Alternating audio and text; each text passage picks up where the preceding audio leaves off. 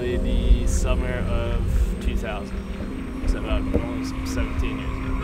My dad still works for a company called DDI. It's like Development Dimensions International. They're a consulting firm, and he just got moved from Sydney to Pittsburgh.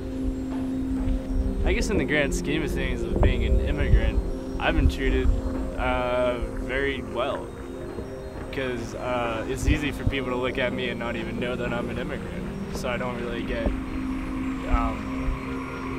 any prejudice against me not being American, because people look at me and just think that I belong, because I look like I belong. I'd call myself an American, but I would also call myself an Australian.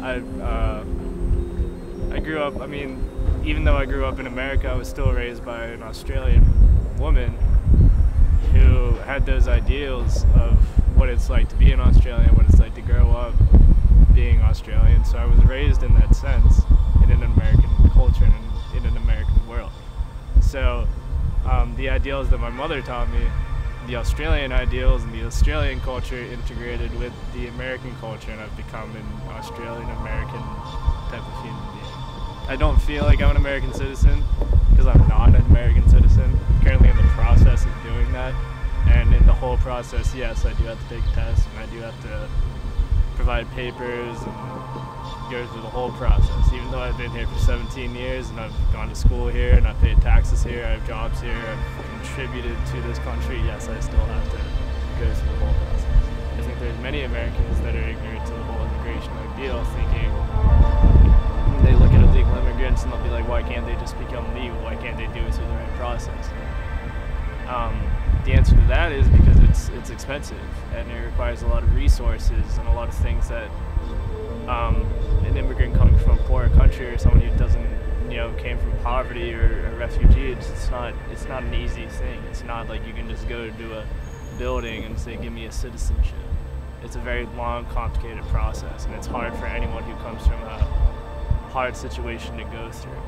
So when Donald Trump does a ban on immigration or doesn't want to take in more refugees, I get why he would want to do that, and why he thinks that might be good, because he doesn't actually understand what it is to be an immigrant and to have to go through the process of living in your home country, forced or not. Yeah, we do the same things I feel like anyone here would do. My mom, cooks dinner, and we, give each other gifts, or, chocolate if it's Easter, or,